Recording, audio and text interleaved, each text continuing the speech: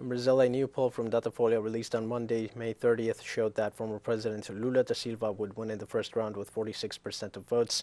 Lula Da Silva leads the electoral race for the presidency of the republic with 46% of voter intention, according to the latest survey.